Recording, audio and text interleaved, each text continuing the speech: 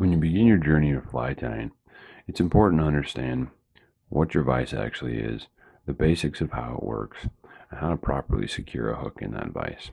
We're going to go over a couple of those starting points today. And the vise in front of me is a rotary vise, which means that there's a pivot point here that allows the stem to actually rotate. You may be tying on a rotary vise. You may be also tying on a stationary vise that has just a fixed stem with the jaws out here on the end. And that's fine too. What matters here is that when we look at any vise, it's going to have a set of jaws. And the job of these jaws is to firmly and securely hold that hook in place.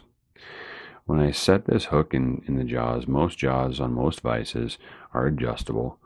This particular vise has a pivot point here that allows me to either slightly open or close the jaws. And I want that opening to be just wide enough for me to slide the bend of the hook into the opening of the jaws. When I secure this, I want to try to ensure that the stem or the shank of the hook is fairly level across the top. And I want the bend of this hook far enough forward so that it's easy for me to wrap and work materials all the way back to the bend. When I secure these jaws with this little lever, which may be present on your vise, you may have a lever down here on the top, whatever the securing mechanism is, I want that snug enough that I can take my finger and twang the end of that hook and have it not move or not go anywhere.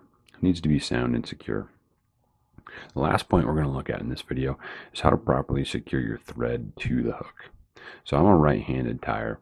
To start the thread onto the hook, I'm going to set the thread on top of the shank, and I'm going to start to take wraps back over the top of this tag in my left hand. So as I wrap, I'm going to come back toward my left. As I wrap over this tag end, that's going to trap it underneath the wraps. And with just a couple wraps, that hook is firmly and securely attached to my hook shank. I can snip off the excess, and I'm ready to begin the tying process.